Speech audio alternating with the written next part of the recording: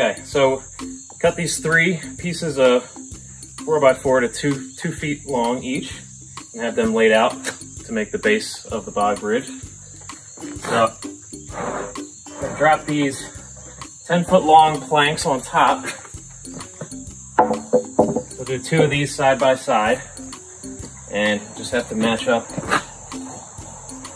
Get these in the right position on each end.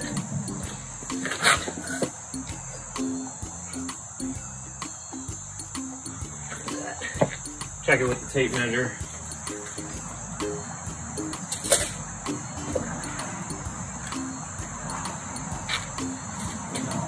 Just leave a little bit of room off of each end and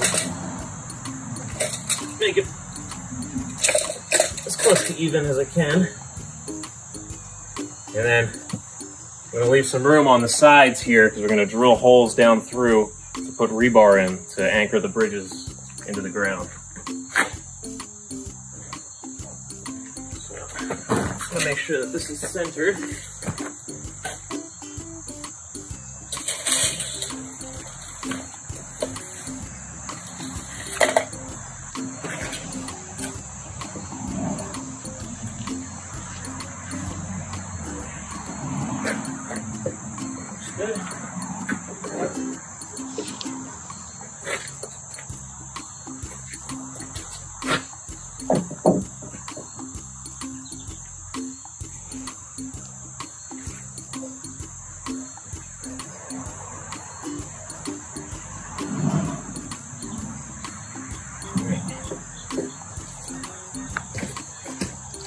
Have these boards on, they look even.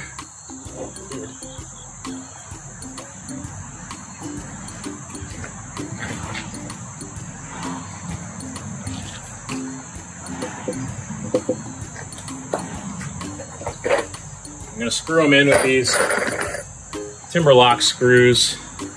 They're good, used for wood decking and things like that, so these lock them in pretty well. So I'm going to put 2 in on each plank for each baseboard. I'm just going to start at this end and then do the other end.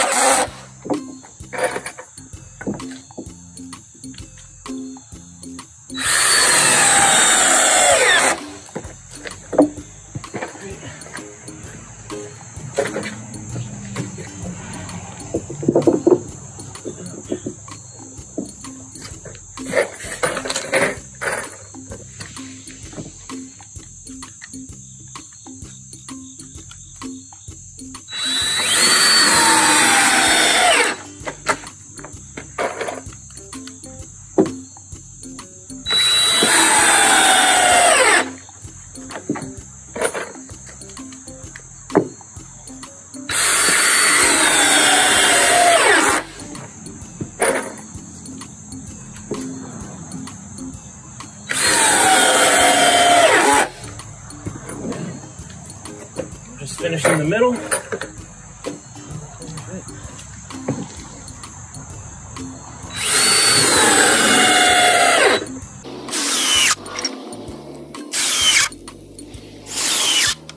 Okay, that's it. So then we just drill the holes through the bottom so that we put the rebar in and ready to go out to the preserve.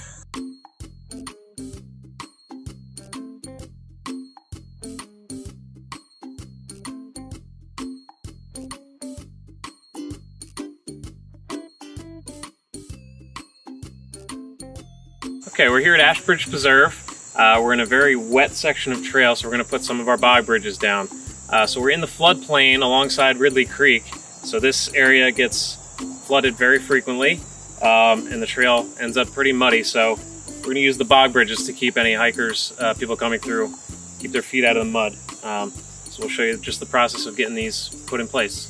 So we have the bog bridge in place, laid out where we want to put it. So we're going to secure it with these pieces of rebar. We're going to hammer them through the holes that we have pre-drilled, and then we're going to cover the top with this chicken wire to make sure that there's sure footing when the boards get wet.